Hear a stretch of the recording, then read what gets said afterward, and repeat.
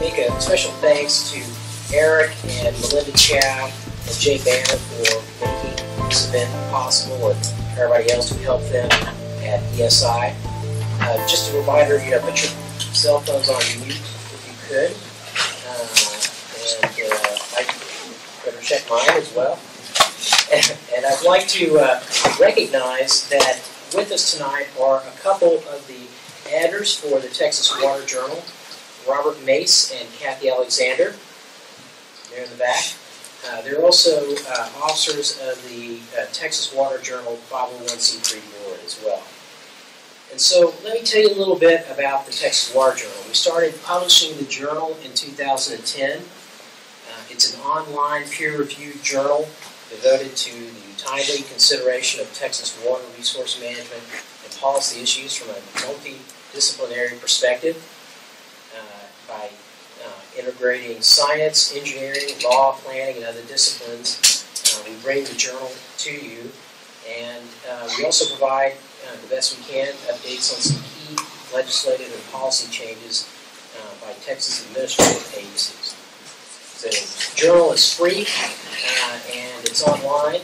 You can go to www.texaswaterjournal.org to sign up, and if you do, we'll send you notifications when we publish new articles. You'll also find there a Texas water events calendar that has Groundwater District meeting dates, River Authority meeting dates, water conferences, all sorts of water information, as well as water journal or water newspaper articles that are collected from the internet. And I'd also like to mention we have two articles coming out this week. One is by Ken Bakke at Texas Tech. This is a commentary about groundwater districts and the drought in the Panhandle.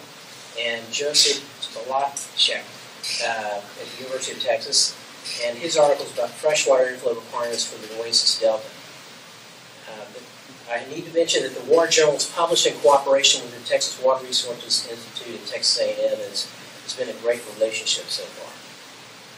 So if you want to follow the Water Journal on Twitter, it's @TXWaterJournal, and we've got a hashtag set up tonight, hashtag TWJForum. And we are going to try to hold future forums in other cities and other universities, depending on how this one goes. Here's my Rubio moment. There we go, that's right. And at any rate, we are being webcast tonight, and we're going to have this the video on the Texas Water Journal website. And are you all going to go on the ESI website here? It'll be there as well eventually. So let me go ahead and introduce our panel of speakers, or panelists, I guess, tonight. They all were authors for our 83rd Texas Legislative Summit, which came out in August and contained a number of points of views about what happened in the Texas legislative session that concluded at the end of the summer. First of all, let me introduce to you Brad Castleberry. He's a principal in the law firm of Lloyd, Gosselink, Rochelle, and Townsend. He practices water law, natural resources, environmental permitting, and construction litigation. And he represents a variety of clients. He works on issues associated with the TCEQ, and he's also a key member of Water Environment Association of Texas. He's got a Bachelor's of Science from the University of Texas and a Juris Doctor from UT as well. Ken Kramer is a person in the middle. Sort of. He's the volunteer Water Resources Chair and Legislative Advisor for the Lone Star chapter of the Sierra Club. And he just retired, maybe about a year ago or so, after being the director of the Lone Star chapter of the Sierra Club for about 23 years. And he has a BA in History from Texas Lutheran and a MA in Political Science from Stephen F. Austin and a PhD in Political Science from Rice. Dean Robbins is on the other side of Ken. He He's the Assistant General Manager of the Texas Water Conservation Association, a statewide organization consisting of real authorities, water districts, cities, industries, consulting firms, and others.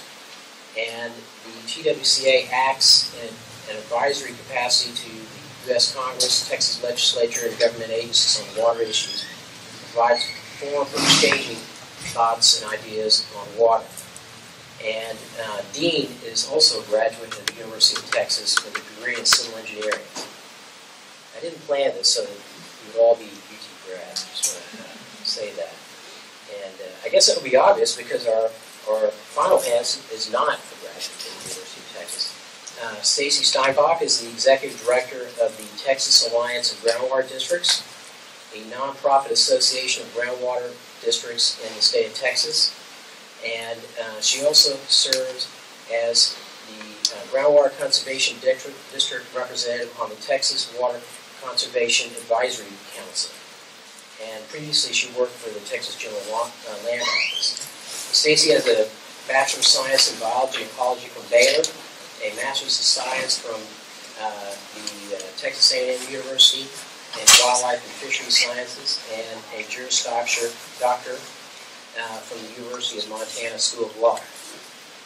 So, got through all that part. So let me just set the stage a little bit. When our graphics were rotating, like we were hoping they would do, you would see that we are still in a drought in Texas, and the drought in some places is much more severe than the chart up here might show. And the reason for that is we are still in a hydrologic drought in the western part of the state. The Edwards Aquifer in San Antonio is in stage 2 drought, and the western part of that aquifer is in stage 5 drought. The Highland Lakes, everybody's heard about the concerns about their level right now. They're about 36% full collectively. And the state climatologist is warning that we may be in a really long drought cycle. It's hard to tell, but we are kind of past our fall rain peak, and we may be going into next year in relatively dry condition, and it might be facing a difficult situation in a number of river basins and with a number of aquifers next year. Also, as Eric mentioned, we've just passed Proposition 6, creating a $2 billion fund to help in the funding of water projects, and that fund's managed by the Texas Water Development Board. There are key retirements in the legislature, and there have been changes at the Water Development Board. And we also have 2 court cases that have really murkied the picture for groundwater in the state of Texas. So I'm going to kick off our discussion with our first question, and all the panelists can jump in. And then Ken, you're first up. So with all these uncertainties and changes, we have an election coming up in less than a year, and it's going to be the first change in the governor's office since 2001, but there are a number of other statewide offices that will turn over. So my question to you is, will water issues play a role in the election, or not only the governor's race, but any of the other statewide races in 2014? Well, it's a little bit hard to say at this point. It seems to me that in, for example, the lieutenant governor's race in the primary, they're not really discussing issues right now. So maybe when they get past that and look at some issues, water will come up. Most of the public officials who are contending for a statewide office are being discussed in terms of being potential contenders for statewide office in 2014 in Texas. We're supportive of Proposition 6. And I think to a great extent, there is not that much difference among the candidates as I see it at this point in terms of statewide offices as to how they would approach dealing with water issues. I think Senator Davis, who's running for the Democratic nomination for governor, voted for the water legislation in the past session. All the other statewide contenders for other offices came out in support of Proposition 6. So water may be discussed, but I don't see that there's necessarily at this point a great deal of difference among the statewide candidates. Now, in certain races, in certain state legislative races, you might see more of a contentious discussion about water. Certainly, some of the state legislators in East Texas and some of the legislative candidates are very interested and concerned about property rights potentially being affected, impacted by decisions about what water projects would be funded under the new funding and existing funding for that matter. But I really think if the water issue comes up, it's going to be very individualized in certain state legislative districts and probably not likely to be a major statewide issue in the state races. Do you think the passage of Prop 6 maybe has kind of taken some of the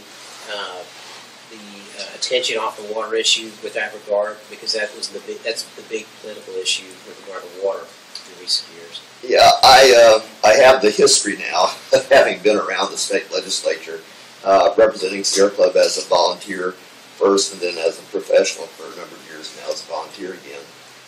And I've seen a lot of legislative sessions, and there does seem to be sort of a pattern to legislative sessions that if during one legislative session legislators perceive that they have addressed a major issue like water, there's less likelihood that in the next session or two that water is going to be a big issue. One caveat to that is that there is still a lot of discussion about how we deal with groundwater in this state. There have been recent court decisions that speak to the issue of groundwater ownership and how it's managed. And just in the 2011 legislative session, we had some major legislation on groundwater. And some legislative leaders, like Senator Frazier, who's the chairman of the Senate Natural Resources Committee, have indicated that they want to try to tackle some groundwater issues next session. And there's some leftover business, if you will, with brackish groundwater and desalination of seawater from the last session that may play into that. So, I think water, every session, is an issue to some extent, but I think it's also the case that with the passage of Proposition 6, there may not be as much attention to water.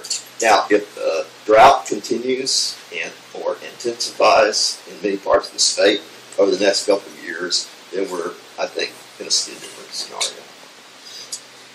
Stacy, what do you think is going to happen with regard to legislation for groundwater next session? Just take your crystal ball out. Well, I think you can look at what was on the table last session, and I think all those things will be back on the table. Ken mentioned brackish groundwater. I think there's no question that we're going to be talking a lot about brackish groundwater.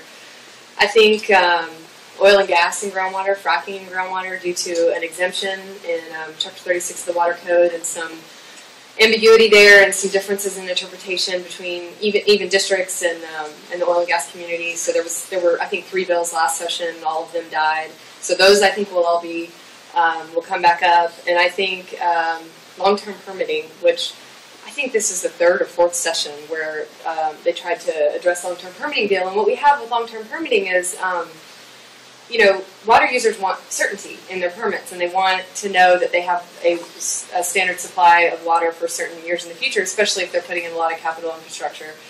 But what you have when you have Day and even now Bragg, to some extent, you create more uncertainty for groundwater districts. So there becomes a question is, can I lock up this water for 30 years when I don't know who's going to come in the door, and my statutory requirement is to manage to the DFC, and I have to do that, or else I'm not fulfilling my statutory. What's a DFC? Yeah, so a DFC is a desired future condition, and the way that groundwater is managed in this state, we have local districts, but they join together in groundwater management areas, and those are essentially areas kind of over the same aquifer.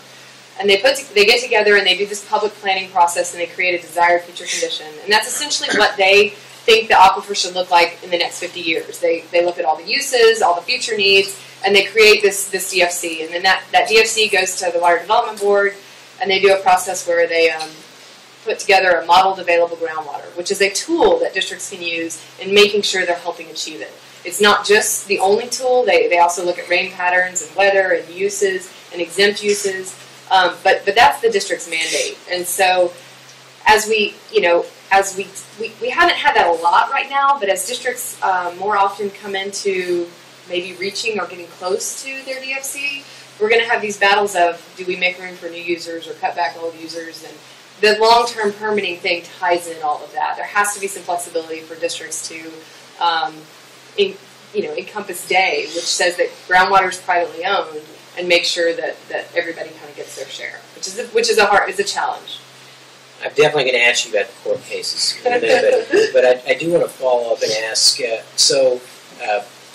Brackish groundwater.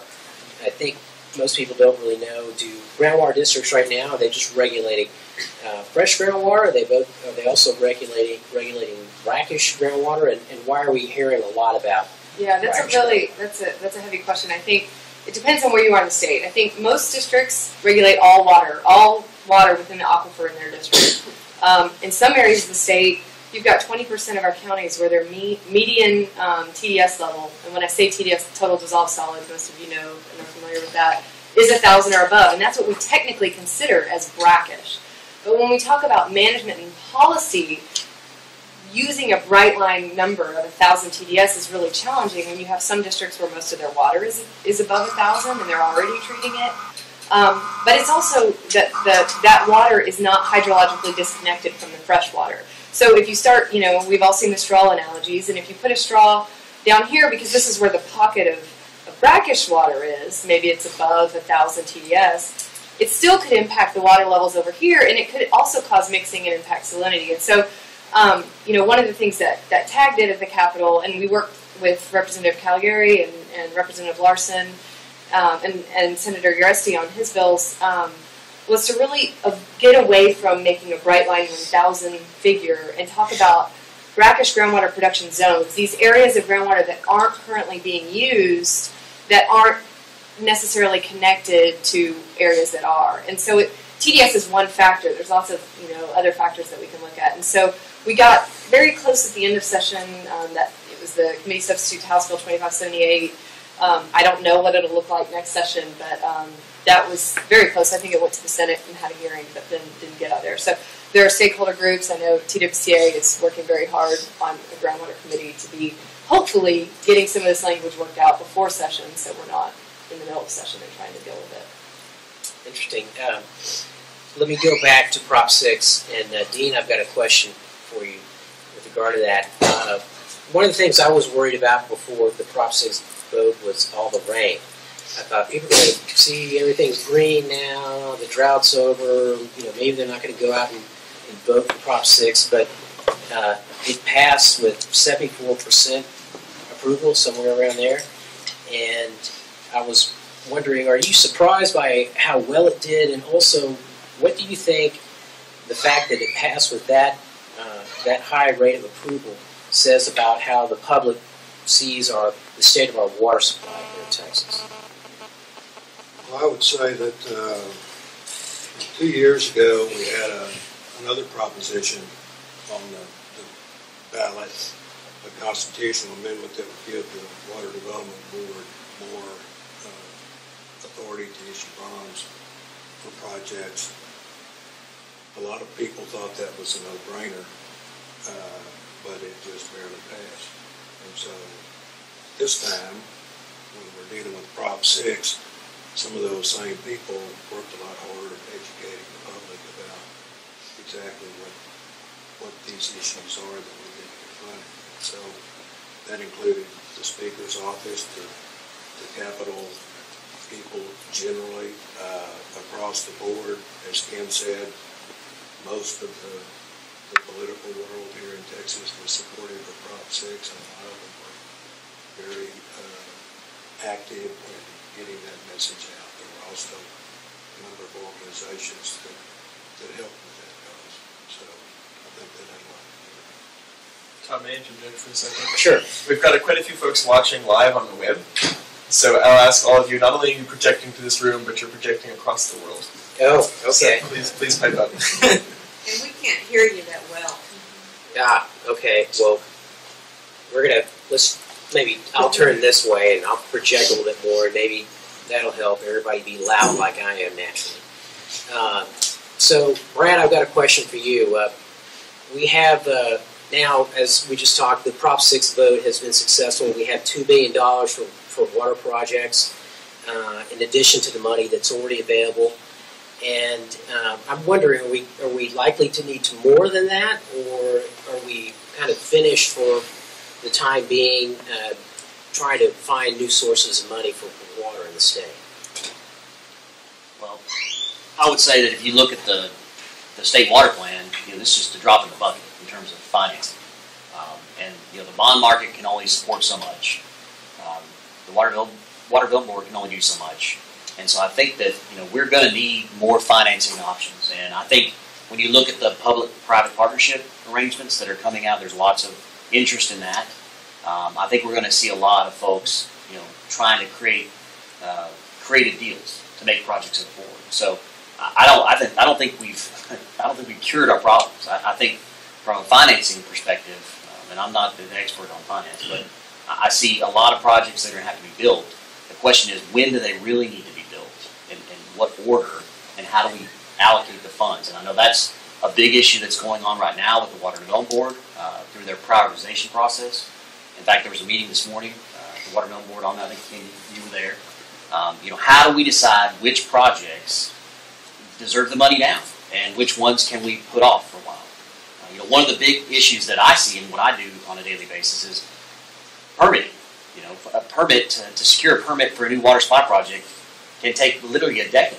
And so, when do you start that funding process for that next project? Do you put it off because you say, "Hey, I can construct this project now," but really, you've got to get through the process of all the state and federal regulatory approvals to get new projects built.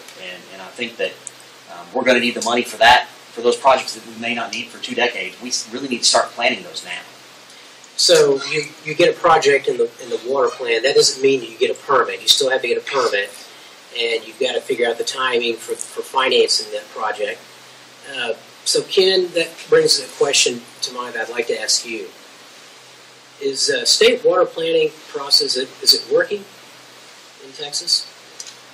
Well, I think that many folks probably know that the environmental organizations have been critical of the current state water plan and some of the regional water plans that really are the building blocks for the state water plan. And among the criticisms that we have are, first of all, that the state water plan does not really address environmental water needs in a direct way, in terms of saying, this is what we need in terms of in-stream flows for rivers and streams. This is what we need in terms of freshwater inflows to our state's coastal basin estuaries, and this is how we're going to provide that water.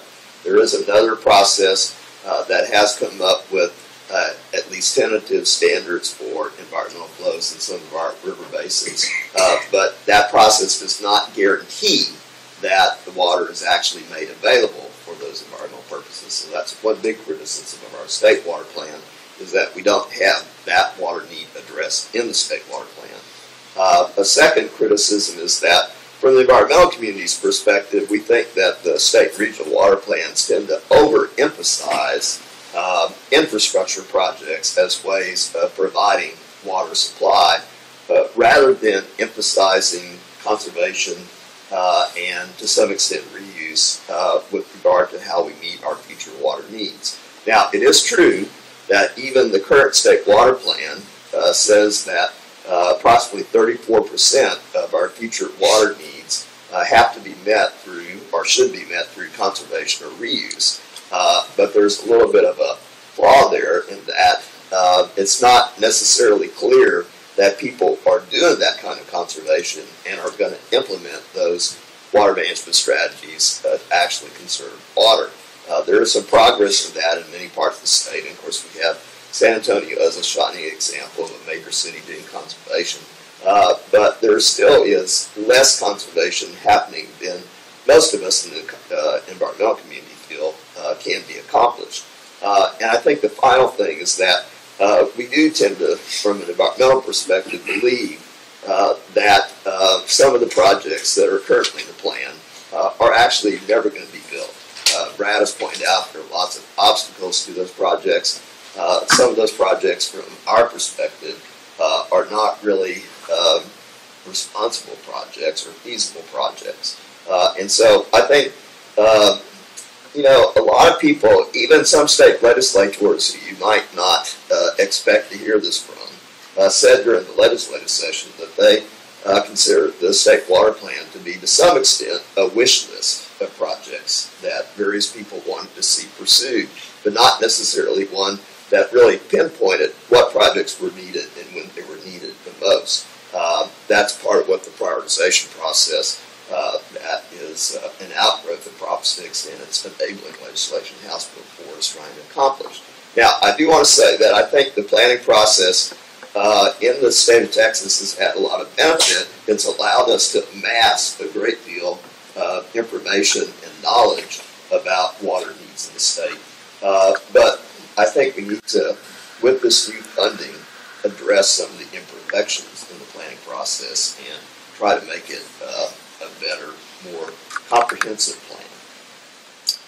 Well, certainly I was thinking today about the 1968 water plan and the diversion from the Mississippi River and the 50 reservoirs and Burley's Ditch and all that. And there's kind of a progression, it seems, of focusing on engineered solutions, and maybe over time there's less of that.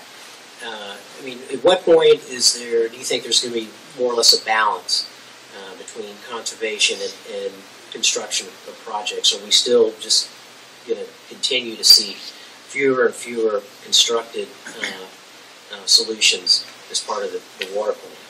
Well, I am optimistic that conservation and drought management measures are going to be more and more a part of how we address water issues in Texas. In this most recent discussion about Prop 6 and the enabling legislation, I hope that no one got the impression that the passage of Prop 6 was going to automatically address our current water shortages and actually, take care of the drought. Because as Brad pointed out, a lot of those projects that are called for in the water plan, and some of which I think will still remain in the water plan, are going to take a long time to build. Prop 6 passage was really just the start of the process to try to address this long term. Conservation, being more efficient in the use of water, reducing the amount of water we use, especially for things like outdoor landscaping, which is a huge user of municipal water in the state of Texas. Those are the things that can get us the biggest bang for our buck in the shortest period of time. And they're really the most cost-effective ways of addressing our water needs, especially in the short term. So I think there's a lot of incentive for municipal water suppliers and others to address that type of situation first. Where can we shave off that peak water demand that we see in Texas during the heat of the summer when we're throwing water into the air often to try to raise our San Augustine grass crops in big cities in the state of Texas? Those kinds of things, I think, are where we can make the biggest progress first. And perhaps, as we show how more efficient we can become in the use of water in this near-term period, that'll translate into long-term practices and measures and behavior that will help us avoid some of the projects in the future. But, I think all of us understand that there are going to be needs for new infrastructure or replacement of aging infrastructure in the future. But we need to start first with how we can better manage the water supplies we have. And I think a big part of that is trying to address the issue of water loss, where you have a number of public water supply systems that are actually losing a lot of their water through aging infrastructure and problems with the infrastructure. You mentioned infrastructure a couple times there. The water plans cost $53 billion over 50 years, but aging infrastructure is somewhere around $180 billion. Where's the money for that going to come from? Well, the Water Development Board does already have bonding authorization we're trying to address some of that issue. But I think, as Brad pointed out, we really don't have anywhere near the amount of money at the state level, at least, to address all those infrastructure issues. But I mean, keep in mind that we talk about the state, spending on infrastructure, providing money. That financial burden really is on the political subdivisions that develop the water projects. If they can come to the state and get help through loans with a lower interest rate than they can get in the private markets, but a lot of them actually do have the ability to go to the private bond markets themselves and borrow that money for their projects. And so a lot of it's really going to have to come, even initially, I think, from local and regional water authorities actually raising the money themselves. Some of that money used to come from the federal budget through various programs the Clean Water Act had, but that's now going to be made up through payment by local users of those projects. I don't see a lot of big increases in federal spending in the near future. Okay. Well, I've asked several questions about Prop 6, so let me ask you, Dean.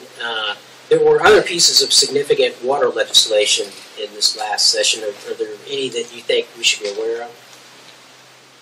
I would say one other very significant piece of water legislation was legislation that transfers rate jurisdiction that is currently at TCEQ over to the PUC. The history of that is the legislation was passed back in the 70s to create some state jurisdiction over the economics of water and wastewater systems, especially investor-owned utilities, but to a lesser extent also water supply corporations and political subdivisions. And after about 10 years, the legislature decided that jurisdiction would be better housed at TCEQ, or what then I guess was TNRCC, than at the PUC, and they transferred it over to the TNRCC. Well, this past session, they moved all that back to the PUC. We can sit here and talk about the reasons why they thought that was a good idea, but it happens over about the next year. I think it's supposed to be finalized by September of 2014. So, especially if you're an investor-owned utility, it's a big deal. Maybe to a lesser extent, a water supply corporation. There aren't too many rate cases for political subdivisions that go to the agency, whatever agency that may be. In fact, the jurisdiction over the rates of cities is limited to sales to out-of-city customers. So you don't see too many rate cases involving cities. In any case, that transition is going to be very interesting to watch. And I'm sorry I'm talking to you again instead of that's okay. Well, let me just follow up on that. There's also, I guess, a question there about the PUC and their familiarity with water issues. I guess that's one of the things that they've got to become comfortable with.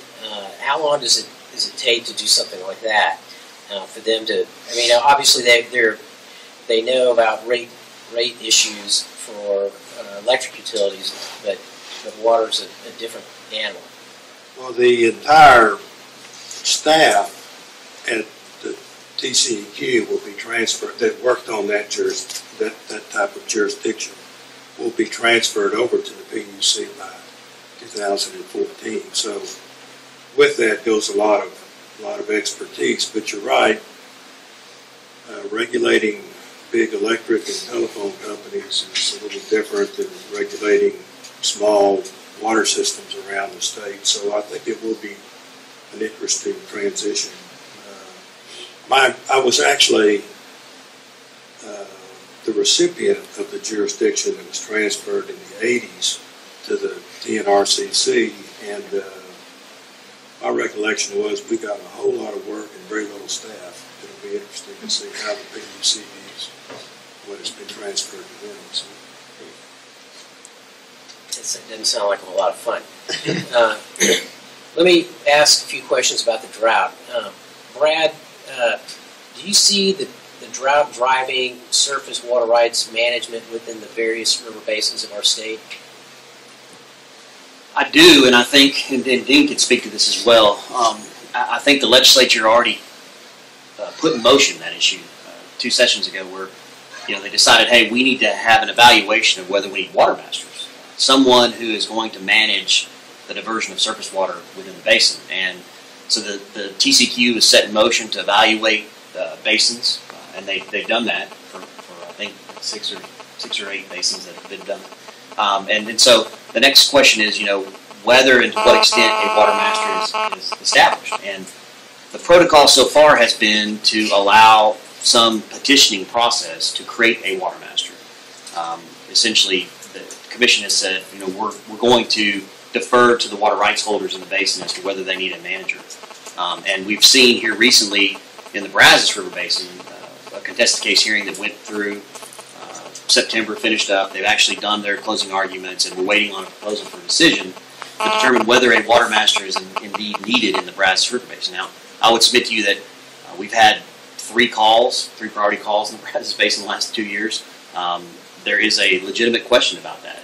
The issue that I think was at play in that case really was, is there a threat and a need? And quite honestly, is the entire basin, should the entire basin have a water master? In other words, you've got folks in West Texas that have limited resources. Do they really need to be paying into a bucket to manage what essentially 2 of my clients up there have reservoirs that have almost gone empty? And so why should they pay that freight, if you will, for bureaucratic management for a resource that they're not going to get the benefit of?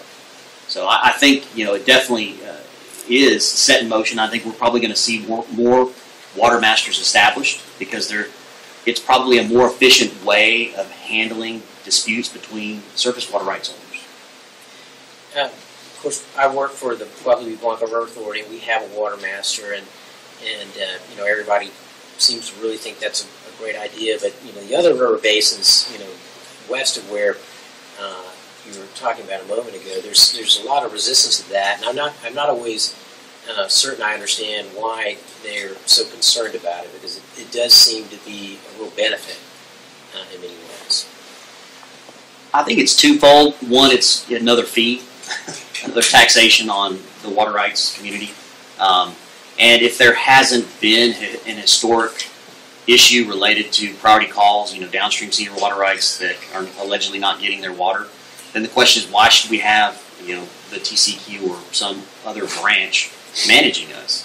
The benefits that I think come from water master is that when there is a dispute and you have a water master in play, it allows that group to manage the dispute rather than using the folks that are handling permitting or the general field ops staff from TCQ that really focus on, water quality issues or drinking water issues that aren't always involved in water rights.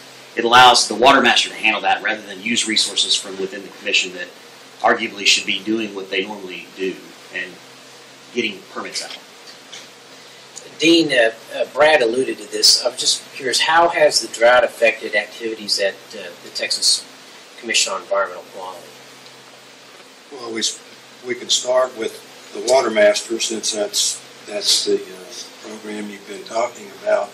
Just to step back for a second and look at this from a big picture.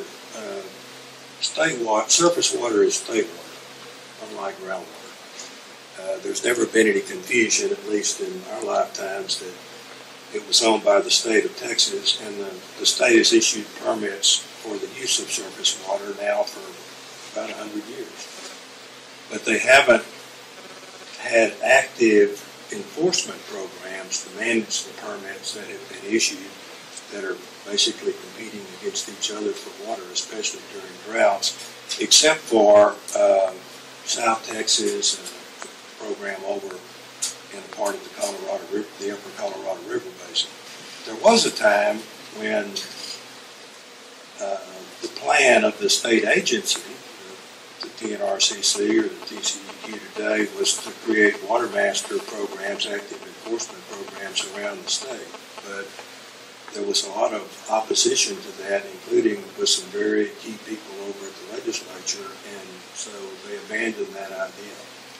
In 2011, in the sunset bill for the TCEQ, the legislature directed the agency to go back and look at whether it was feasible to create water master programs in all those areas of the state where they did not exist. And they started with the Colorado and the Brazos River basins and decided for whatever reason not to create water master programs there. I don't know if they've considered the other areas of the state yet.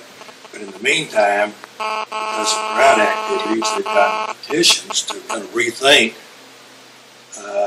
those decisions, particularly in the Brazos River basin. So now they're in a contested case hearing process on whether they should create that in the Brazos. Absent water masters, the agency has to find the resources during droughts to respond to complaints by water right holders against other water right holders, or maybe illegal diverters for that matter, that they claim are taking their water. And that's generally referred to as the prior call process. There was also some legislation passed in the Sunset Bill in 2011 that gave the agency a little more direction on how they respond to prior calls. And I know they've had a lot of activity because of drought activities and going through rulemaking and trying to address enforcement issues outside of the Water Master Program. I guess the other area of activity that really gets ramped up during drought is trying to help water systems, particularly small systems, that are about to run out of water, find some alternative sources. And so, the agency monitors those activities. There was legislation passed this session that requires more reporting by water systems when they're near running out of water, and they really have a lot to do during droughts, and a lot of that's not funded specifically. We've got to find resources to do that by taking it from other areas. Well, you just mentioned finding new sources of water, and I'm a bad joke teller, but there's this joke that's been going around that says the good news is that we're going to be drinking our wastewater, and the bad news is there's not enough of it. So, Brad, I wanted to ask you about reuse and how you see the drought driving reuse projects, particularly potable reuse projects. Yeah, no, that's a very good point. I mean,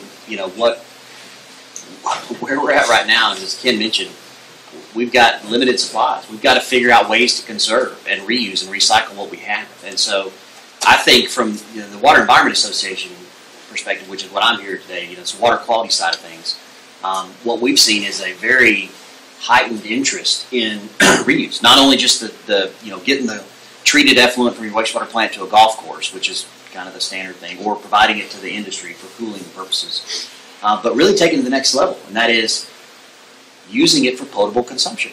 And we've had 3 projects, one of which I've worked on, the City of Big Spring, the City of Brownwood, and the City of Wichita Falls, that have all come with these very unique projects of, hey, we're going to take that treated effluent from our wastewater plant, and we're going to take it straight to our water treatment facilities. And we're going to use enhanced treatment. It's not going to be conventional water treatment. It's going to be membranes, UV disinfection, whatever it might need to be. But those wastewater plants rain every day. They rain every day. And so there is water. It's real water. It's not paper water. Let's figure out a way to use it. And so I think that that's the next big challenge, because right now the regulations don't really address that. There aren't clean regulatory processes for getting those types of authorizations because it's really a source water issue, and you've got to make sure that the source water meets the Safe Drinking Water Act requirements. So it's a treatment issue that TCQ, and in fact there's a Water Development Board study ongoing right now that Dr. Mason's involved in, that's looking at how do we establish those basic parameters that are needed, to ensure the public is going to have safe drinking water if you go pursue these projects. So I think the drought has really enhanced the interest in that. Well, some of that reuse water is maybe needed downstream for other users. How are we really sorted that out yet? Well, I would submit to you that the law is very clear. You have the right to use and beneficially reuse any water that you've diverted. And so there is no obligation to discharge. In other words, you have to get the authority to discharge to a receiving water. And that's a permit that you get for a period of 3 to 5 years. So there's no obligation that you continue to discharge. You have to, get the right to do that. And so I don't think there's a question in that regard. I think there is a fundamental question about what does the environment need, but I don't think you can force someone to continue to operate a wastewater treatment facility that, 10, 15 years ago we didn't want. We thought that was the worst thing ever. But now because it produces effluent, we see the value in it, and we want it to continue to operate. I think the law is pretty clear in that regard. So, Ken, we've been going for about 40 or 50 minutes, and the term climate change has not come up yet. I'm sorry, this is Texas. We don't recognize climate. So there's a recent poll that says that 84% of Texans believe that climate change is happening, and I'm just kind of wondering, what impacts will climate change have on the state water planning process moving forward? That's a great question. The issue has come up. It has been a criticism made in some quarters about the water planning process. We tend to plan for what we know, and what we know is sort of based upon our recent history with regard to rainfall and water supplies and the habitats and all that. But with climate change, and there, as you said, a majority of Texans actually do think climate change has happened and is happening. We're seeing, some of our future forecasts in doubt in terms of dependability of water supplies in certain parts of the state. And yes, it's true that any 1 year drought or any one period of drought cannot necessarily, be considered as a reflection of the future per se. We've had droughts on a recurring basis in Texas throughout recorded history, and as some of your studies have indicated, in prehistory. And so, that continues to be sort of a debate or discussion. But whether you consider the hot and dry weather that we experienced, for example, in 2011, or in this year, as part of a longer-term trend or not, we have to, I think, take into account the fact that in Texas, historically, we've had very hot and dry periods, and we are probably looking at a future where there are going to be more periods of hot, dry weather, and we need to take that into consideration in our water planning. And I think that's one of the reasons why so many of us emphasize the more efficient use of existing water supplies, the conservation approach, because the more we can reduce on a per capita basis the amount of water that we need to carry out our economic and other enterprises, the better able we can address the climate changes that are occurring and will occur in the future, because we'll be weaned off of some of the profuse use of water that we have experienced in the past and been accustomed to. And again, I would say, this is not the panacea, even if we address this, but we need to come to grips with how much water we actually put on outdoor landscaping in the state. And I think really have a change of perspective in terms of where the better use of water is. That will help a lot. We've seen a lot of progress in agricultural water conservation in terms of more efficient irrigation systems and things like that. There's still progress to be made. But in reality, I think what I'm saying is that the things that we need to do to address having a dependable water supply for the future in terms of potential impacts of climate change are the things we ought to be doing anyway, and that is becoming more efficient in our use of water, which will actually be an economic benefit to water users, regardless of what happens in the future. You mentioned urban water use for landscapes. I just want to note that the Water Journal published an article on that subject this this summer that I think was a quite good one. Now, okay, I've got a final question for each one of you. It's the same question, and then we'll try to take some questions from the audience if they have any. So this question, and we'll start with you, Stacy, is we forgot about groundwater. Court cases. I can't go to that question yet. You were like sending me a mental message, asked about Bragg and Dave Daniel. So what on earth do those court cases mean? I mean, can people regulate groundwater in Texas now? I mean, yes. I think the best way to look at Day and Bragg, which some people call Bragg, Day Chapter 2 or something. I think the best way to look at those is what we know and what we don't know. And what we know is that there is a constitutionally protected interest in groundwater in place that cannot be taken for public use without adequate compensation. But that constitutionally protected interest is subject to the rule of capture, which we all know what the rule of capture is. It means basically that I don't owe my neighbor compensation if they drill a well, if I drill a well and it makes their well go dry. So it's not really a rule of ownership; it's a rule of liability. And then it's also subject to the police regulations, management by a GCD, in accordance with Chapter 36. So we know that some regulation is okay, and we know in both of those court cases that the EAA did exactly what it was statutorily mandated to do. In both cases, the court decided that. But what we don't know is how much regulation is too much. We know you can't just deny all the entire permit, except in some potential instances. But the other question is what distinction might evolve between the EAA and other GCDs. We know the EAA, as I know you're very aware, Todd, is a little different than other Chapter 36 districts where it has a statutory cap on how much water it can permit. But as I talked about before, with the DFCs and tools, there's a little bit more flexibility with other Chapter 36 districts. So we haven't had those questions in the rest of the state.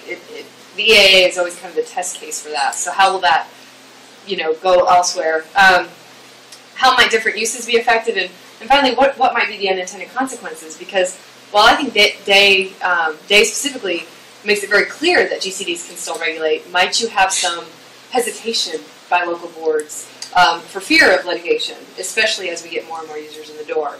And as you know, Bragg talks a little bit more about how to compensate those landowners when a taking occurs. And I think the thing, Bragg that was a Court of Appeals decision.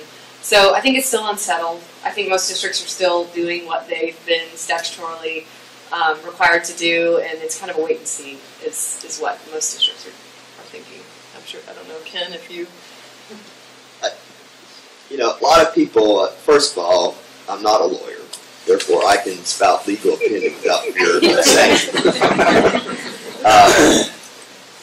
A lot of people asked me last year in February, I think in 2012 was when the Day decision came down. That was the one that established some dictum about the rights of ownership of groundwater. Well, what does this mean? And basically what I said was what it means is that there are going to be a lot more court cases about groundwater in the near future because you can talk to 4 or 5 different groundwater rights or groundwater attorneys, and you'll get probably 10 different interpretations of what that particular case and that decision led to. Because there are a lot of unanswered questions, as Stacy said. Like, okay, there is a right of ownership, but there are all these other things that actually impact that. And how much ownership do you really have if you don't quantify and actually know how much groundwater you can take from underneath your land? It's always been a little bit of a difficulty for me. I'm pretty simple-minded to try to figure out that if you've got 1 acre of land, then how much water under that 1 acre of land are you really entitled to? Because anybody who has a well right next to your 1 acre of land can pump water, and over a period of time, you may not have any water under your land. So where's your protection of the right of ownership there? We need to have reasonable regulation of groundwater, and that's what groundwater conservation districts, VCDs, are there for. But I think we're going to see a lot of discussion about, well, what can a groundwater district actually do in terms of limiting withdrawal in terms of putting other restrictions. It seems that the law and the courts have said that they have some authority in that regard, but they may face a so-called takings claim, which means that some landowner could say that you've taken my groundwater right through your regulation, and therefore you owe me money, just as if the highway department, for example, takes land for a highway, then they have to compensate the landowner for that. So there's a lot of unanswered questions. If you're looking for a career in law, I would recommend groundwater law because there will be lots of opportunities for you in the near future. Oh, clear as mud. Yeah, exactly. Okay. So now we can get to the final scripted question here. And Stacy, you're closest to me, so I'll start off with you. So what do you think is the biggest threat to Texas water future? And do you think we're doing enough to understand that threat or address it? It can be anything. Can I phone a friend? you can make an expert out of it. No, the biggest threat, I think it's just planning for, the doubling of our population, and in the next, by 2060 we'll have double population. And how are we going to provide enough water for all of those people, in addition to the environmental needs, and making sure that need is, and I think Ken is right when he talks about outdoor landscaping and things like that. That's what I think about when I think about my grandchildren, and they'll look at me and say, "You put potable water on lawns," and I'll be very proud that I say, I didn't. But I think I'll say my wife did. Oh. That's what I'm going to say. Yeah, but I think that, although I can I reserve the right to change my answer based on what these brilliant guys say. Oh my goodness, we better be brilliant, Ken. Well, okay, here's, like a news flash. The environmentalist is going to say the biggest threat in terms of water is that we're not going to have enough water to meet environmental water needs. We're not going to maintain enough water in stream for our rivers to maintain riparian habitat, to maintain all the important things that go along with having a healthy river system. And we're not going to have adequate freshwater inflows, at least at certain times, to our coastal basin estuaries to maintain long-term the productivity of those basin estuaries, which is immensely important, not just to the environment of the state of Texas, but to the economy of the coast and of the state of Texas. And it's not just commercial fishing. It's not just recreational fishing. It's really the whole tourist economy that is built upon the allure of the coast, the availability of seafood in vast quantities and things of that nature. We've seen some very depressing situations in terms of Texas coastal basin estuaries, especially with oyster populations over the past couple of years as a result of very limited inflows into the basin estuaries. I'm sure some of you have seen recently in the news here in Austin the controversy at the Lower Colorado River Authority, or LCRA, over maintaining flows from the Highland Lakes downstream to Matagorda Bay. And of course there's I hate to mention this, Todd, but there's this court case that affects the Guadalupe River system. Yeah. No one's ever heard much about that one. Yeah. At any rate, it's before the Fifth Circuit Court of Appeals right now, the Federal Court of Appeals. So I really do truly think that the big threat that we have in Texas in terms of water is that potentially, maybe not in my lifetime, but in my daughter's lifetime or grandchildren's lifetime, should I be so fortunate, that some people are going to wake up and say, what happened to our rivers? What happened to our bays and estuaries? I agree that wastewater reuse is a good thing, but we also have to look on a situational basis, I think, at each one of the reuse projects and make sure that it doesn't take away from flows that are necessary in our rivers and streams in order to maintain these values that all of us, I think, really hold dear. I'm just concerned that we are chipping away at our environmental water and making it less likely that we're going to have that in the future if we don't do something pretty dramatic about that. Dean, same question for you. I would say, I wouldn't use the word threat. I'd say we've got a lot of challenges. And it starts with the fact that Texas is a very desirable place to live. Mm-hmm. And we've still got a whole lot of people coming to Texas every day, as was pointed out at the front end of this. And so we've got a lot of competition for limited water supplies, for people, for the environment, for recreational uses, and other things. And we're moving slowly along, trying to address those issues one at a time as they come along. But I believe we'll solve our problems, and I hope we solve them without a whole lot of help from the federal government. I wouldn't mention that as the biggest threat, but it certainly, is something I'd like to keep these decisions being made in Texas, not federal. Great. So, Brad, you're our last one. Thankfully, they didn't steal my answer. I had no problem with it. I mean, seriously.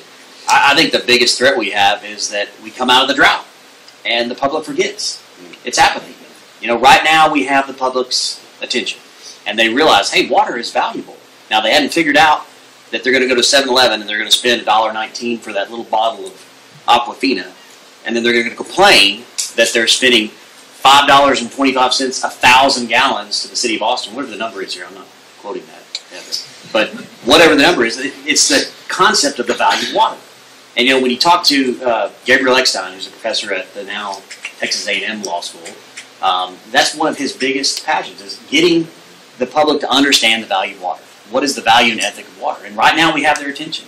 And I think we need to seize upon that, like we did with Prop 6, with good education, outreach, but getting folks to understand that this is a natural resource. It's something you need. You need to understand the value of that and compare it to what you're paying for gas. Or the biggest example I heard about that was when someone came in and they told a utility that they couldn't pay their water bill because they had to pay their cell phone bill. Okay, what do you really need to live? Do you need a cell phone to live? I mean, arguably today's society maybe so, but getting the public to understand that this is a real resource that you need, and we have their attention right now. Well, I really do agree with this thought that if we value water, it doesn't make all that much sense to take water that's treated to drinking water standards and put it on your lawn. And I think probably that is something that's changing, and I kind of agree. 10, 15 years, that may be fairly uncommon, but we'll see. Okay, we've gotten through all the questions I had, and so this is the chance for people in the audience to ask questions. And we also, I think, are going to try to get some questions through the webcast if that works out. But would you like to go first? If you don't mind. Sure. Passing Proposition 6 is great, but the rulemaking won't be completed till March of 2015? Something like that, and I'm just curious to find out what the panel thinks, how that might change perspective on the whole thing. I mean, how quickly the money gets into the system to... Well, I mean, it's politicized, The people who are making the rules will be people, I don't know, a complete group of House of Representatives, Senate.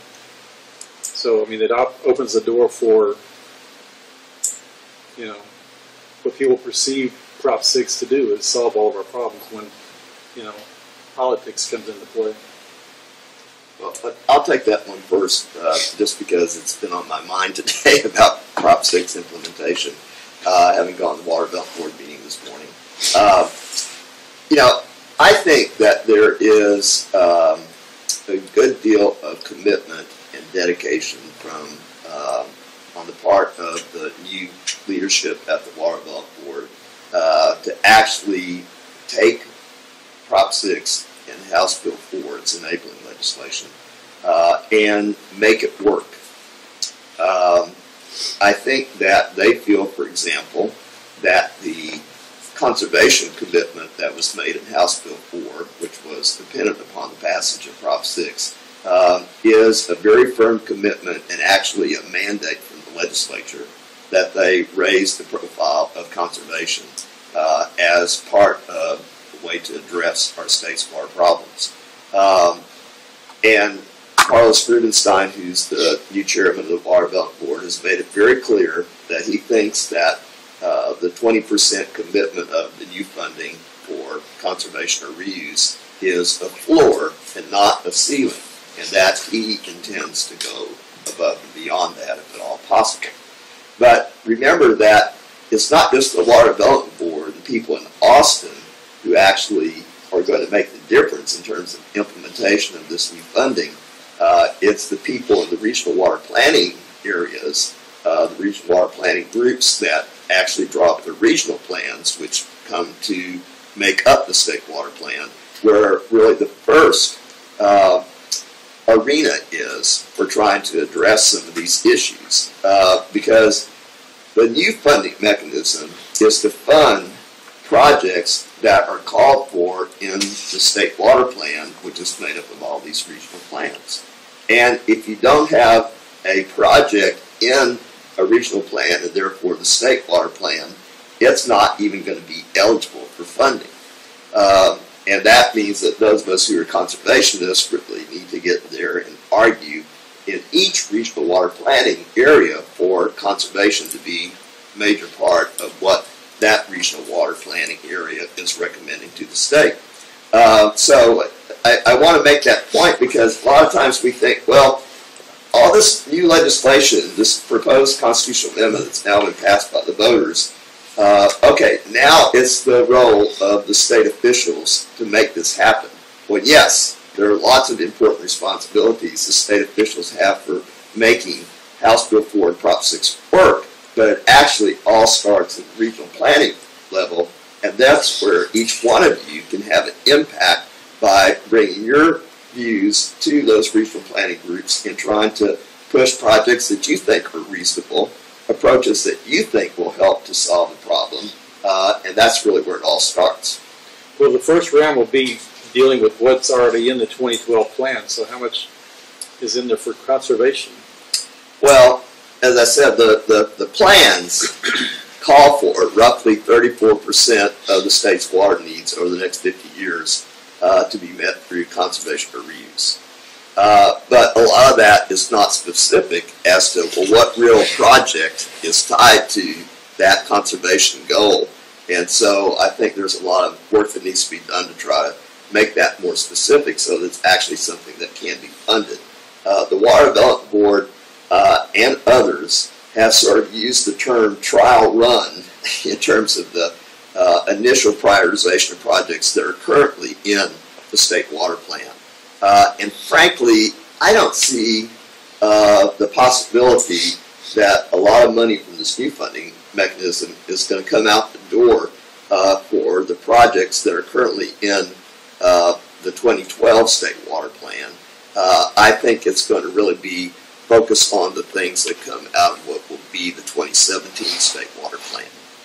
Because we're already in the middle of revising those water plans, and I think there are going to be a lot of revisions, so it doesn't make a lot of sense, and just the timing doesn't work out really for money to get out the door for those projects. Dean, did you want to add something? Well, I wanted to mention that the Water Development Board was created after the drought of the 50s as a planning and a financing agency, and they've been providing financial assistance for water projects for 50 years.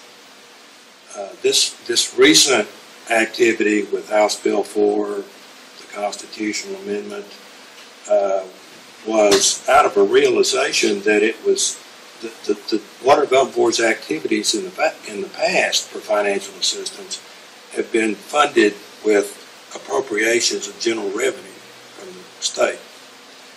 And sometimes when you're in bad economic times, it's hard to find GR for development board financing when you're competing against education and transportation and health and human services and things like that.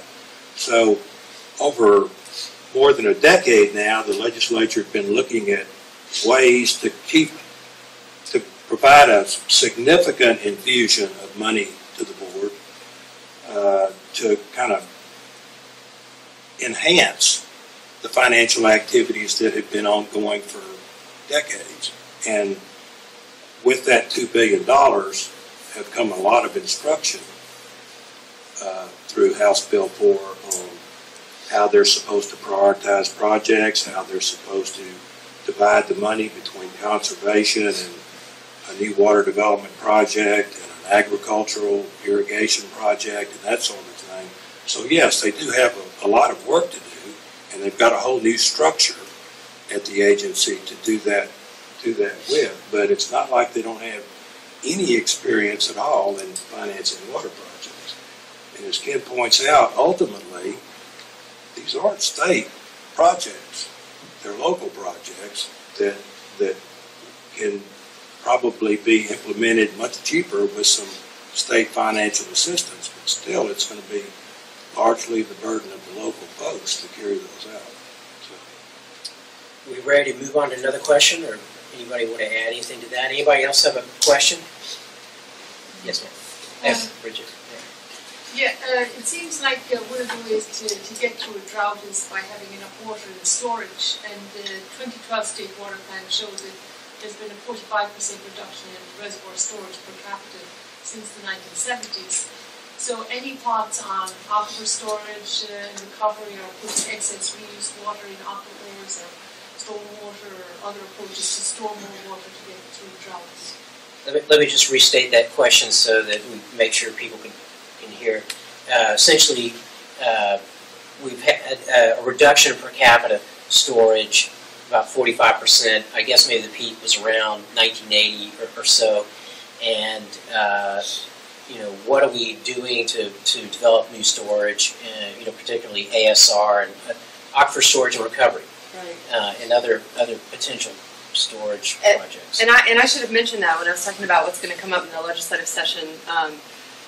There was a bill last session about aquifer storage and recovery, and it definitely makes a lot of practical sense. I know, Bridget, you know this very well, the evaporative losses that we have from our reservoirs, so it makes sense. We have a unique situation in Texas where we have privately owned groundwater, so if we're injecting water into an area that's over a GCD, how do we transactionally make sure that we're, contemplating all of the different scenarios? But there was a start with that bill. I'm certain that will be on the table on TAG, and I know TPCA and stakeholders are working on coming up with a package that would provide folks who put water into the ground with some certainty. I know SAWS is already doing it, and their strategy is just to kind of keep buying land so that they kind of have a buffer. But not everybody's going to be able to do that. And so I certainly think there'll probably be a legislative solution to that in order to incentivize it more. I expect the number you referred to, the storage number per capita, is related directly to storage in reservoirs, surface water projects. And, after the drought of the 1950s, if you look at the history of building reservoirs in Texas, the drought of the 1950s spurred a lot of activity in developing these surface water projects. That activity basically shut down probably in the 80s. And so I don't think we've built another major reservoir in Texas in the last 25 years. And some of our state leaders 2 decades ago said we'd probably never build another major reservoir project in Texas. But there are some in the pipeline now, getting permits or seeking permits both from the state and the federal governments, and so I think that makes up about 17% of the additional needs in the state water plan, surface water reservoir projects. So, I think there, once again, is some renewed interest in building some new reservoirs in Texas. We're not just talking about storage underground. We're talking about building some more surface water projects. And Todd, if I may, I would say that I think ASR is definitely one of the tools in the toolbox. I mean, you look at a portfolio, if you look at your water supply portfolio as everything, right? You have conjunctive use of groundwater, surface water, you've got reuse, you've got everything. ASR is one of them. The thing to keep in mind is what Stacy mentioned, is the legal treatment of groundwater is different than the legal treatment of surface water. Secondarily, if you're going to scout and actually have a functioning ASR project, you've got to catch those peak flows. And from an engineering perspective, and I'll put that hat on for a second, you're not going to go out and build a pump station to divert hundreds of thousands of gallons of water that may only turn on once every year. You've got to have a bucket that captures the flows that you can then ASR. And so we have to keep that practical reality in mind when we think about how we're going to use ASR. ASR is, I mean, the first project was incurable in the 70s, I think, and so it's not, I mean, it's obviously SAWS has got a big project, and but it's not really taken off in many ways. It's really been slow to be adopted Well, here. yeah, I mean, but I do think it's maybe poised to take off, or at least to expand. I probably disagree with Brad and Dean a little bit about the future of surface water reservoirs in Texas. Disagreement's allowed, by the way. Well, I sort of thought you wanted that, actually. Yeah. I mean, even some water utility officials or people who are close to the water industry in Texas will tell you publicly now, a lot have said this privately, that they don't expect more than a handful of new surface water reservoirs, at least on-channel water reservoirs, to be built in Texas in the future. That they're too costly, even with, new state financial assistance. There's too much landowner opposition, increasing landowner opposition, I would say. There are all the permitting obstacles, as well as the environmental concerns. I'm not saying no new reservoir will ever be built in Texas. I think that there probably will be some, but this is not the wave of the future. I mean, in the drought that we've been experiencing over the past couple of years, especially in West Texas, we have bone-dry reservoirs. You don't have a dependable water supply if you have bone-dry reservoirs. And so we can't, reservoirs have lots of benefits, and certainly they've been important in the past, but I just don't think you can plan on that for the future. You got that on tape, by the way, what you just said. Reservoirs have lots of benefits. I have recreated in some reservoirs. Even I have been on a lake. But I'm just saying, in the future, don't plan on a lot of new surface water reservoirs, at least on the river channels. Well, something related to that. Of course, there's the big issue with the use of the Highland lakes now. And there are a lot of other lakes, large water supply lakes in the state that have, summer homes around them and things like that. Do you think that's going to be the same type of issue with some of these other water supply reservoirs, or the folks who own property around them are going to be more resistant to use of the reservoir? Well, I think definitely that wherever you have people who have, an economic interest, including property around a reservoir, that they're going to be concerned about lake levels and things like that. Of course, as we know, there are different, operating procedures and rules governing different lakes in the state of Texas. Some are supposed to be constant level lakes, where you maintain a certain level. Some are not constant level lakes, and some are not supposed to be constant level lakes, but the people who own property around them think they're constant level lakes and don't want to see their lake levels drop. So yes, of course, I think there's going to be a lot of concern and issues like that. We're going to have to address these things. They're going to be tough issues to deal with. Let's have another question. Stephen. From a conservation and rates perspective, kind of carrying on that dialogue a little bit, the City of Austin has been in Drought 2 stage restrictions since 2011. The average household has used 1,000 gallons less in 2012 than they did in 2011. The City of Austin is coming out with, or proposing to come up with drought rates in order to make up for lost revenue. How do we deal with that issue in light of conservation? When the public's already conserving, and then municipalities are turning around and charging those of us that are conserving more money. We'll go ahead. Okay. Well, none of us operate a utility, so I'll start with that caveat. My God.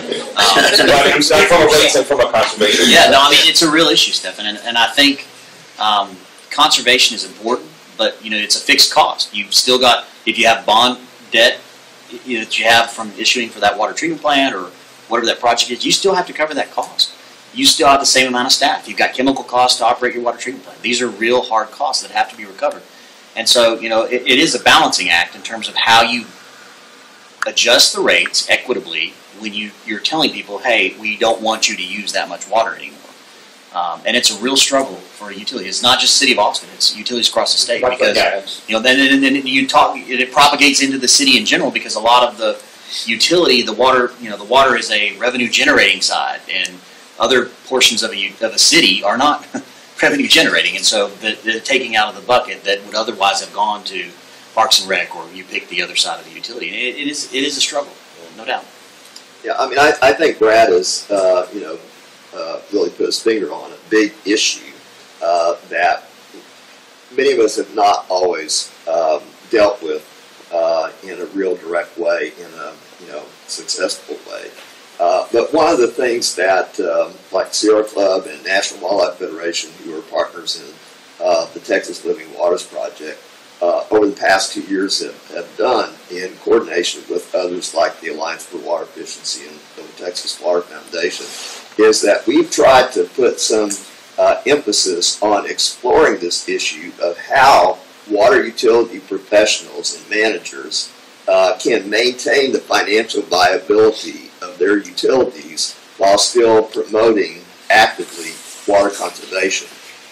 And in fact, we've had some symposia in Houston, most recently here in Austin, on that very issue, and brought in people from outside of Texas, not from California, not from the federal government, from North Carolina and other viable southern states who have wrestled with this issue and are experts in how you design a rate structure to be able to accomplish maintaining financial stability while also encouraging conservation.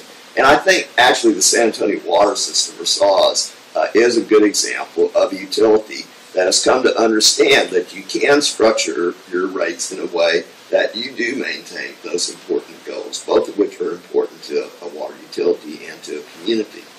And I think you're going to see more emphasis on that. I do believe that it is still responsible in a drought when you're having to reduce water use to change or have a drought surcharge or something like that, so that you actually do have to impose a higher per unit rate on the people who are using a greater amount of water, because not everybody cuts back to the same level during a drought situation. And I think while that is painful politically and otherwise, that it's still a responsible thing to consider. Bill, you had a question. I do. There was an article in the Austin American Statesman out recently, and it was talking about Austin, City of Austin, like Stephen had said, has been in drought to water restrictions, and that cuts back on the amount of irrigation and times of the week that somebody can irrigate.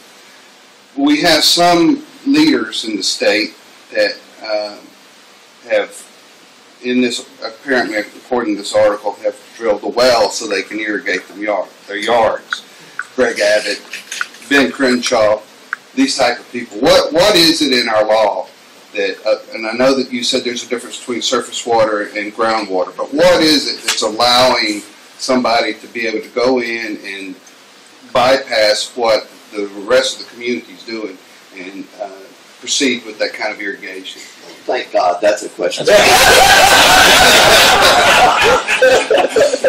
about Greg Abbott. Yeah. Well, I'm going to talk about groundwater regulation generally. If Western Travis County was in a groundwater conservation district, that wouldn't be an exempt well, because according to Chapter 36 of the Water Code, you have to have 10 acres.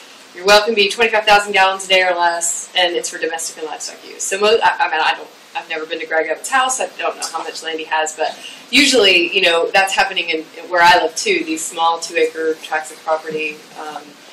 My neighbor wanted to do the same thing and drill a well, and we have day that essentially says you have a right to capture the water beneath your land. And so that is a property right. I do think it will be interesting from the standpoint of maybe future takings liability. You have some cities that might say, well, we really want to protect our aquifer, and we don't want so many holes in the ground, so if you're within our city limits, you can't drill a well. And I do think there's some cities that do that. And that under day, that's a total, even if it's a 1 acre or 5 acre lot within the city, that says no drilling. You cannot capture any groundwater. And maybe the first big takings case post-day in Bragg will be that kind of situation. Not necessarily against the GCD, who's rarely going to say no altogether, but they might say, you might have a city that says it. So, I didn't really answer your question. I don't know the answer to it. Yes, sir.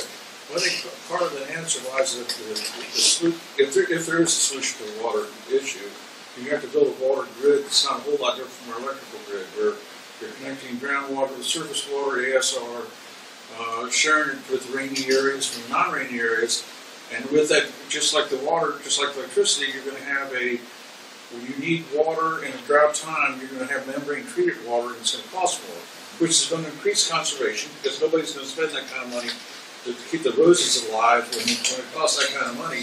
And that'll be how the cost goes up in the drought times, when you have to go to an ASR where you've got that money, you've got that water membrane treated, stored, repumped.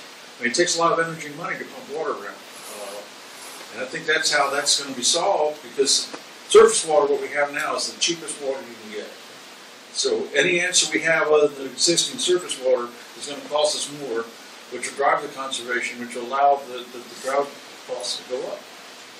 So, grid system for water, that's essentially kind of what the 68 water plan was in some ways. Really big grid. Yeah. That idea has come up again some here recently. What do you all think about that? Well, I think you're going to see, some additional movement of water around from one region of the state to another. I don't think there's much question about that. I think there are a lot of, concerns about how that's done, and I do think you have to be careful about that. I don't personally think you can have a water grid in the same way that you have an electricity grid, because water is a different substance, if you will, a different creature, and so much of the value of water is in what it provides to the environment, which is what we really depend upon in many ways for some of our other values. And so, just moving water around creates some impacts upon the environment that have to be addressed. And I think it's difficult to try to have a water grid in the same sense you have an electric grid. Now, you can maybe in some respects have a virtual water grid, if you will. There are agreements that can be made. For example, San Antonio Water System has agreements with farmers, irrigators in the western part of the southern Edwards that are called dry year options, where basically during a dry year, anticipated dry year, the farmers do not draw from the aquifer as they do during wet years or more normal rainfall years, and they get paid by the San Antonio Water System for that. So then San Antonio Water System can use some of the drilling rights, if you will, of the farmers in order to meet their water needs. So, you have things like that that don't really make for a grid per se, but sort of have the same type of transactional value in terms of different people who need the water most being able to use the water. Dean, did you want to add something? I'll just say that a water grid would be very, very expensive for starters, but it is absolutely a part of our history in Texas to move water around from areas of plenty to areas that aren't quite so fortunate. Over time, though, moving water around has become much more controversial, and we've got a lot of barriers in place today that we didn't have in place decades ago to moving water around, both groundwater and surface water. There's a lot of resistance to export by those people who are sitting on top of the resource. So it has a lot of legal challenges with it, even if the cost were not a factor. Eric, were you able to get any questions through the webcast? No, they're patiently listening and watching. Oh, okay, okay. Was there anybody else who's got a question? Yes, sir. I have one regarding agriculture, water use. I know the Proposition 6 reserves, I think, 10% of the funding for agricultural projects, but I don't have a lot of optimism that they're going to really jump on this money because they basically have to build expensive projects and pay it back with cheap water. And at the same time, their historic sources of funding, the Bureau of Reclamation and the Natural Resource Conservation Service, are cutting back on their programs for water conservation projects. So what do you see in the future in Texas? So just to rephrase, ag, are they going to get any of the Prop 6 money, you think? Bureau of Reclamation and the NCRS are kind of cutting back on their expenditures. Are they going to see any benefit from Prop 6? Well, one clarification is that the way House Bill 4 is written, and that's the enabling legislation for Prop 6, it says that 20% of the funding, sort of on a 5-year cycle, is to go, or not less than 20%, I should say, is to be for conservation or reuse, and that may include agricultural water conservation or irrigation. And then there's another 10%, which I think is what you were referring to, that actually says not less than 10% shall be for projects in rural areas, and that can include additional agricultural water conservation, irrigation, conservation projects. I think it's not totally clear yet how all this is going to work out. The Water Development Board, though, does have a program that's been in place for a number of years, actually a couple of programs, one of which is the Agricultural Water Conservation Loan Program, and it's operated through some groundwater conservation districts where basically they get the state financial assistance from the Water Development Board. That provides them with the ability then to make agreements with farmers, irrigators in their district to install new, more water-efficient irrigation equipment. In some cases, there are requirements for meters to be installed so they know how much water is being used. I think that is going to be part of the implementation of Prop 6, that you're going to be able to achieve, some greater reductions in water use through that use of money. But exactly how it's going to be done, I think, still needs to be sort of worked out, whether it's going to work the same way as the current system of agricultural water conservation loans or not. Do you have? I would just add, I think if you looked at a chart from the State Water Plan, it shows very clearly ag declining, municipal use increasing. And so I think what we're going to see is what Ken said, is that you're going to come up with more efficient ways to use water for ag purposes because the demand's going to be going down. And I think that's exactly right. What about a different mixture of crops, sorghum maybe instead of corn or something like that, if the ethanol programs are starting to tail off? Well, I think you're going to see changes like that, but that's not really, as I see it, directly related to implementation of Prop 6 or House Bill 4. I think those things are happening in agriculture as a result of other forces, but they're not being driven by the funding available. Do we have any more questions, or you all had enough? Enough of water? We never have enough water. That's right. That's right. Well, I'd like to thank you all for being our first set of panelists in this event. I thought you all did a great job, and you can relax now. I didn't have any really horrible question that I was going to ask you. No, I trusted you. We've all been before legislators,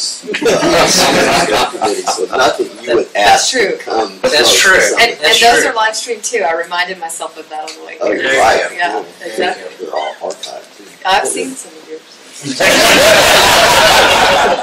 So please help me thank our panelists and the ESI for hosting us.